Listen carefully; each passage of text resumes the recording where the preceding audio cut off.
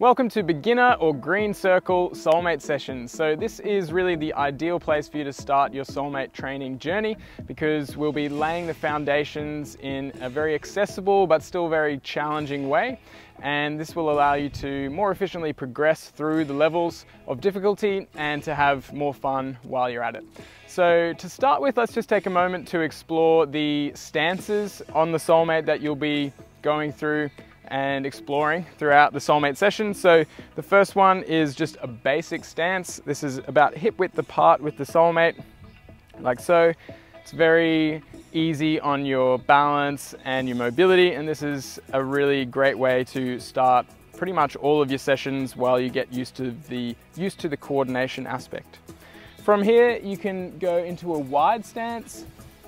Still very easy on your balance, but will give you a bit of a unique challenge to your mobility in some of the various sessions. And obviously this is wider than hip width, and the width you can change depending on what you feel up to. But as long as it's wider than hip width, we'd classify that as a wide stance. Conversely, you've got narrow stance, which is going to be narrower than hip width and ideally feet completely together like so.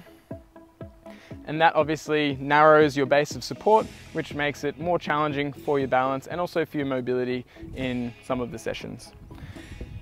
Last up, we've got a split stance. So that is basically where you're just sliding one half of the SoleMate back.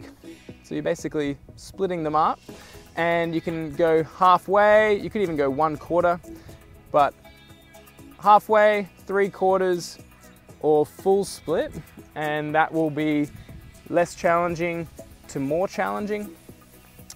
And you can also do a wider split if you need to. And then what the split stance looks like when I'm actually on the SoleMate is front foot fully planted, back foot up as high as I can into extension. So you're really loading most of your weight onto the front foot, and you're getting a little bit of a mobility challenge or stimulus on the back foot in through the toes. So that's all of the stances. I'll be encouraging you to explore different ones in the SoleMate sessions as you go, but just so you know, that is how you regulate the difficulty as you explore those sessions. So if at any point you're feeling like something's too difficult, you can make it easier by regressing the stance. So going from split to narrow, or narrow to basic, or even going even wider. So just use that at your discretion to help you train in that Goldilocks zone that we talked about in the previous video. So next up, we'll just go over to some of the tools that will be helpful while doing these SoleMate sessions and that we'll use throughout the sessions. So first up, this will be the one that you use most. That's the hacky sack. If you don't have a hacky sack, or if you've lost it or whatever, then you can substitute that for a balled up pair of socks for most of the sessions. We also have just got this piece of dowel. A broomstick will do fine, or yeah, if you want your own specific, I just got this off from the hardware store, nice and cheap. Then some kind of racket or paddle and a ball. So my favorite combo is like a fresco ball paddle and a tennis ball, and that's what I demo with. But if you can just grab a ping pong paddle and a ping pong ball, that will do fine as well. Very cheap again.